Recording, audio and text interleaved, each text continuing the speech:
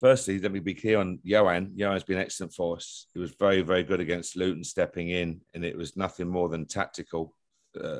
Dion's probably the quickest defender we've got up against Brennan Johnson's pace. That was the thinking, to put him on the left-hand side, and Keenan Davis drifts towards their left, our right, and hence Jimmy up against him in terms of the physical battle.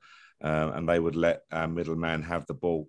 So we put Rob in the middle. That was the tactical thinking behind it, Ian. And I think we were happy with the outcome.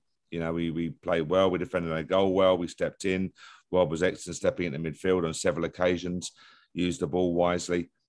Used the ball well. So yeah, we were very pleased with that aspect. But Yoann's been excellent, and he was bitterly disappointed. Yoann, to not just about him and his run of games, which has been outstanding for centre half, but I think the fact that every player wants to play, and he'd been good against Luton, so there's no doubt it was purely tactical and no reflection on his performance, that's for sure.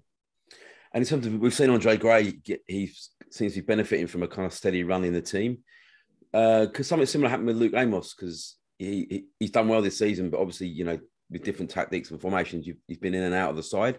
But he looked pretty strong on at Forest. Yeah, he did. You know, this is the point about a squad, Ian. You know, everyone says Andre Gray, and then the next one says, what about Charlie Austin, and what about Lyndon Dykes, who's been, you're going to miss Lyndon, and then, you know, what about Jeff, what about Steph, what about Andre Dizelle, and then suddenly someone said, what about Don Ball? You know, so that's the nature of a competitive squad. You can only pick 11, you know, and it's a difficult one, because the better the squad you get, the harder it is to make the calls and try and get the balance right. The other night, it was a big call, rightly or wrongly. I think I was happy with the way it turned out, but you know yourself, that could easily have gone horribly wrong. And that's the nature of the job that we're in. But I think it's about trying to use the squad as best we can. And this weekend against Peterborough, the game will change again.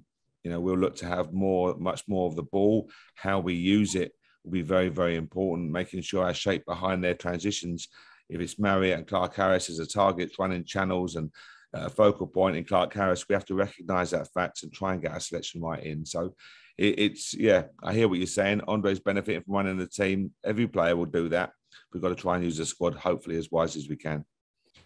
I know injuries, eye test mean nothing, but it looked, David's hamstring injury looked a lot more serious than Chris's. Is that give you any cause for optimism that he may be out short term, or is it completely in the eyes of the scan? Chris. Yeah, just got the scan this morning. You can't scan straight away. You have to let any information settle down a little bit. So both players are being scanned this morning, and we'll find out. Certainly, as you say, from the eye, from the first impression, you would think that Chrissy is far less serious, the way David walked off, unfortunately.